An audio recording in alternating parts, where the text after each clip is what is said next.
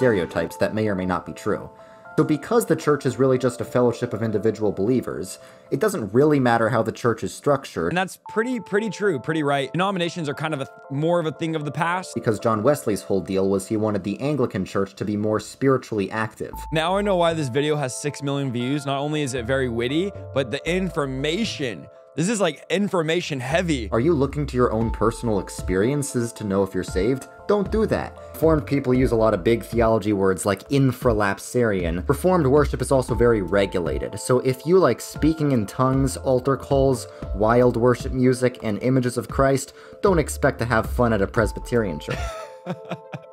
There are some Protestant churches that have lesbian pastors and leftist political symbols.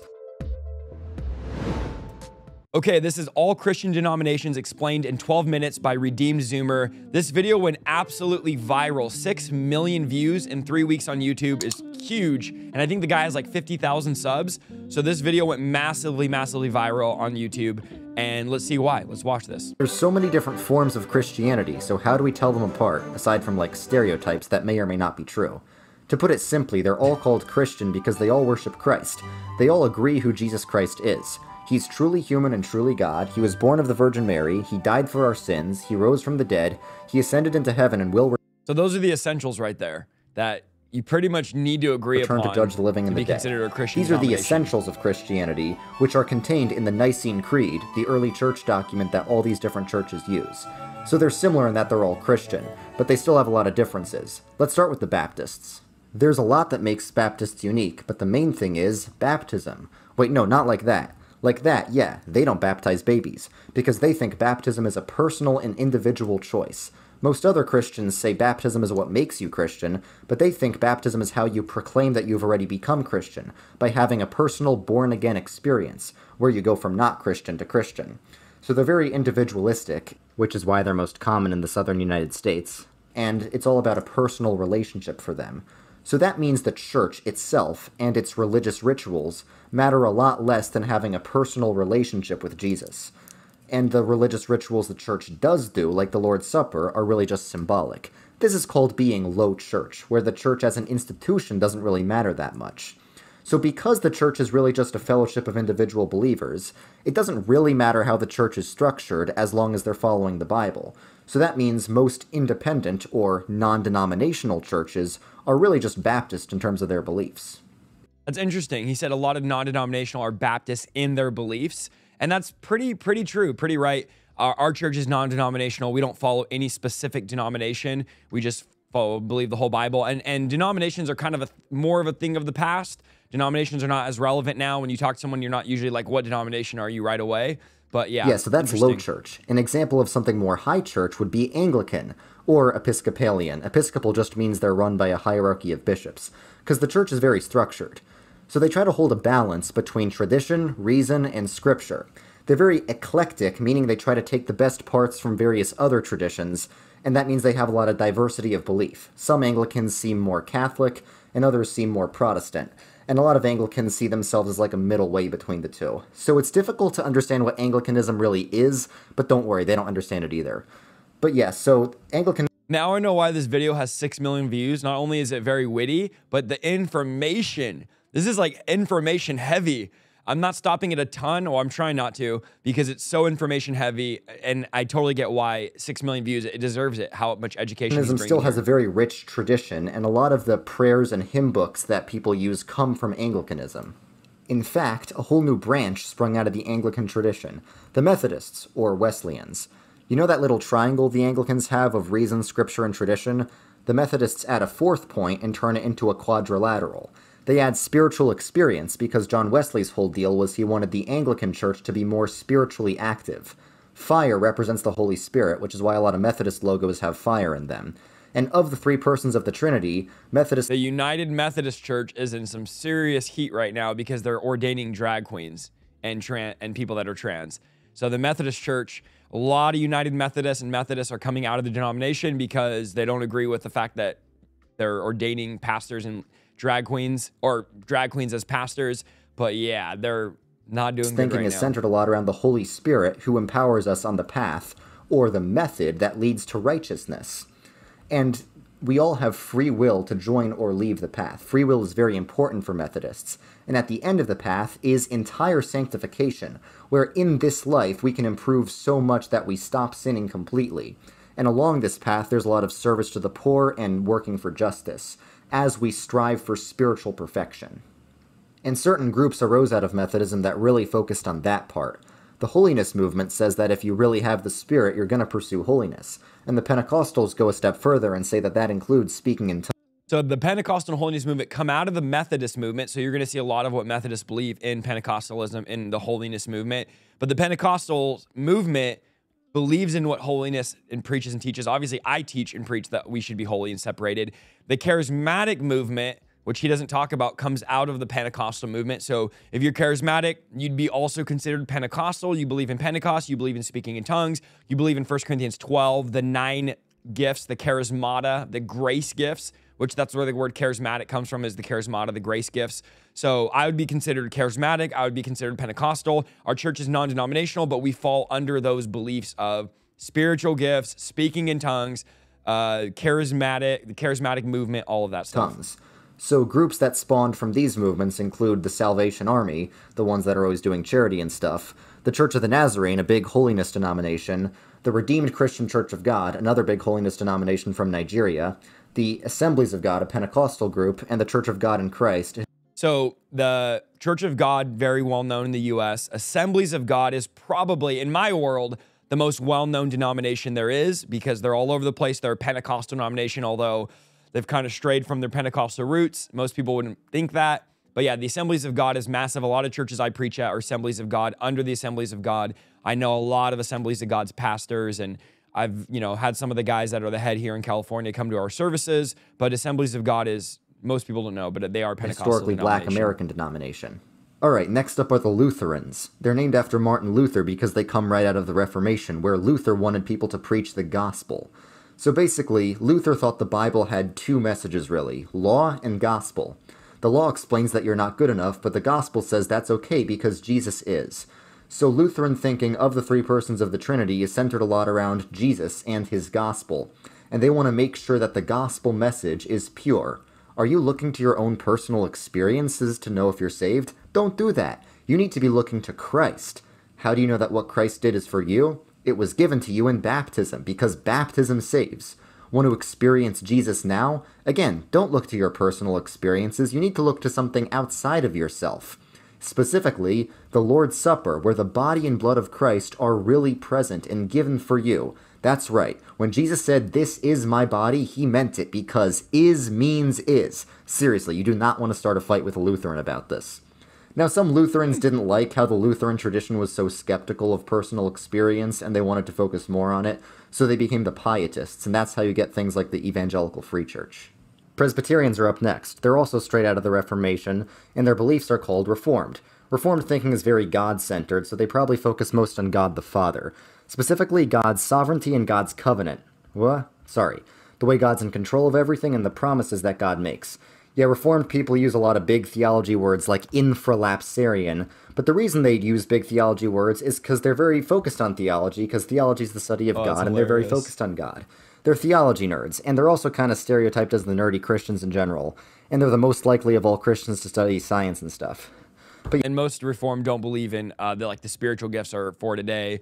The miracles working through people are no longer for today. That was with the apostles. Yeah, anyway, God's sovereignty and covenant are the lens through which the Reformed view all of Christianity. If God's in control of everything, that includes who will and will not be saved. Yes, Reformed theology is Calvinism, which is the idea that God's already decided whether or not you'll be saved.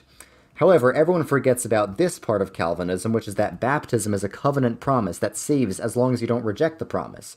So salvation's still by faith alone.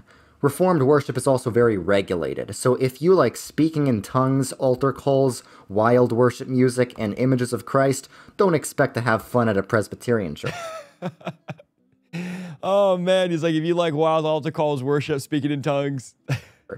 Instead, you'll find very orderly worship, psalm singing, people sitting in the back of the church, and of course, Holy Communion, where if you're wondering, yes, John MacArthur is Reformed. We do receive the body and blood of Christ, but he's not physically in the elements, we receive him spiritually. And Presbyterians aren't the only Reformed churches. There's also the Dutch Reformed, the Swiss Reformed, and maybe even the Puritan Congregationalists, who have basically the same theology. They're only different in terms of geography and history.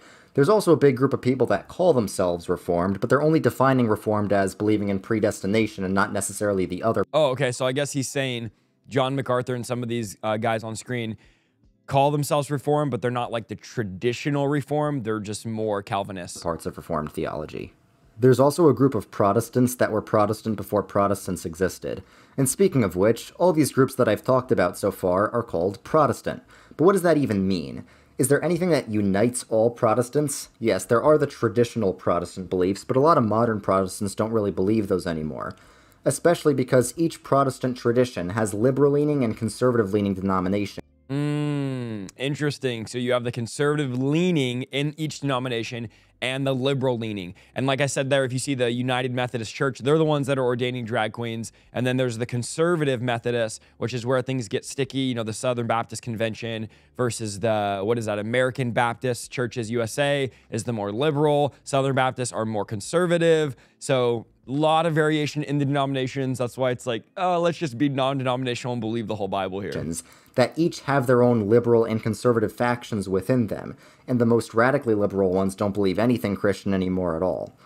There are some Protestant churches that have lesbian pastors and leftist political symbols, and there's others that That's make a huge yikes, L. the news for their right-wing beliefs. Some Protestant churches look very traditional and similar to Catholics.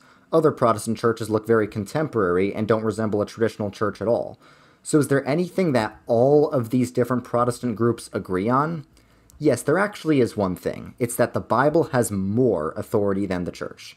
A conservative Lutheran would say both the Bible and church tradition have a lot of authority, but the Bible has slightly more. A fundamentalist Baptist would say the Bible has a lot of authority, and church tradition doesn't have any authority at all, really. A progressive pastor would say neither the Bible nor church tradition have much authority at all, but the Bible still has a little bit more given the church's history of patriarchy and colonization. And that's why there are so many different Protestant denominations. Because if the ultimate authority is the Bible and not the church, it's okay for the church to split if people have different interpretations of parts of the Bible. And for Protestants, that's okay. They can still be united spiritually as the church, and they can usually still take communion with each other. Now, this idea is rejected by all the churches I'm about to go over, because they all claim to be the one true church founded by Jesus and his apostles, and they think that the church assembled the Bible, so the Bible can't possibly have more authority than the church. The most famous of these churches are the Catholics. They think that St. Peter was given the keys to the kingdom by Jesus, making him the leader of the church, or the Pope, and that ever since him there's been an unbroken chain of popes leading all the way up to the current Pope. And the authority that Peter had is currently held by the Pope because of apostolic succession. I'm sorry, but that's such a weird interpretation that Catholics have on this. It's all about authority for the Catholics. They think the church has the authority to forgive sins, cast out demons, and interpret the scriptures. So the church itself is the kingdom of God here on earth, and salvation is about participating in the church. So that's why they reject salvation by faith alone. They'd still say salvation is by faith, but faith includes cooperating with grace and participating in the church. Specifically through the 7 sacraments, the most important of which is Holy Communion, where the church has the authority to do a miracle called transubstantiation, where the bread and wine literally change into the body, blood, soul, and divinity of Jesus. Yes, Catholics believe this when they're doing this Holy Sacraments, the communion, that the body, blood, soul, and divinity of Jesus Christ, the transubstitution, it's pretty crazy. This is how we commune with Christ and all of his church on earth and in heaven. Yes, they believe that saints that have died and gone to heaven are still part of the church, which is why they pray to the saints and the Virgin Mary, not out of worshiping them, but just like asking them to pray for us. What else do they teach? Well, it's a lot, so I can't really tell you, but you could look it up for yourself, because Catholics have an answer to basically everything. Catholicism really wants to figure out everything about everything, and that's how they helped contribute to the development of modern science. Now, the Eastern Orthodox are the exact opposite. They leave most things up to mystery, and they even try to define God in terms of what he isn't. And they say we can't even really understand what God is, we can only perceive God's energies through our mystical spiritual experiences. That's weird. The Eastern Orthodox also claim to be the one true church, but they had a big nasty divorce with the Catholics about 1,000 years ago. It was about a lot of things, but the biggest one was about the Trinity. You see, all the churches I've already talked about have this model of the Trinity, where the Son is eternally begotten of the Father, and the Holy Spirit proceeds from the Father and the Son. But the Orthodox reject that the Holy Spirit proceeds from the Son, saying that the Holy Spirit only proceeds from the Father. Why? It's complicated, but the biggest reason is that it's not part of their tradition. And in Orthodoxy, tradition matters most. That's why all the trad people online often end up becoming Orthodox. So how does salvation work? Now, the Orthodox reject Western ideas of original sin, and they don't like to talk in legal terms the way that the Catholics and Protestants do. So instead they talk about theosis, where salvation is about oneness with God and uniting ourselves to God and sort of partaking in the divine nature itself. And that happens through the holy mysteries of the Church. And there's another group of churches that claim to be the Orthodox churches. The Oriental Orthodox ones, these churches. You don't hear about them as much because they've spent most of their existence as islands of Christianity in a vast sea of Islam. And they're pretty similar to the Eastern Orthodox, so why have they been separate for almost 1600 years? Well, you see, the Eastern Orthodox, along with all the other churches we've already discussed, say Jesus has two natures, a fully human nature and a fully divine nature. The Oriental Orthodox say that Jesus has one nature that's fully human and fully divine. I know, it's completely different. Okay, so that's pretty much all of them. There's some that I didn't include because it's unclear whether they believe the essentials of Christianity. So we didn't include the Seventh-day Adventists, Quakers, Assyrian Church of the East, Church of Christ. And there's also some I didn't. Then he says these ones, Jehovah's Witness, Mormon, Word of Faith, Prosperity Gospel, Radical, Progressive. Include because they very clearly do not believe the essentials of Christianity. But the vast majority of the churches do believe the essentials. And that's what's really important, because they do disagree on a lot, and there's a lot of diversity within these churches. But the fact that they all can agree on these essentials suggests that the essentials are true. And all this diversity is what we should expect from a religion that has covered the entire world over the course of 2,000 years. Super interesting video. Oh, let me pause it there. Super interesting video. I could see why it got 6 million views. That's from, what was his name again? Radical Redeemed Zoomer. So go check him out. I'll put his link, of course, to the video down below. Very educational, an overview literally in 12 minutes. That could have been like a 10-hour video, but in 12 minutes, all Christian denominations explained. I know you learned, if you watched this whole video, you learned something. I learned something. I've been 12 years studying this stuff, reading about this stuff, and I learned a whole bunch of stuff in the last 12 minutes. So, wow, what a good video. Let me know what you guys think down below in the comments. Again, if you're wondering where I stand, I'm non-denominational. We lean, Pentecostal, charismatic. We believe in the gifts. We believe in signs and wonders. It's all for today. So that's where I would lean. But I would love to hear what you guys are. Type in the comments what you'd consider yourself or what denomination you are, because I'd be really interested to see what my audience is and what most of you believe. I'll read all these comments. So let me know in the comments down below, and we'll see you guys in the next video.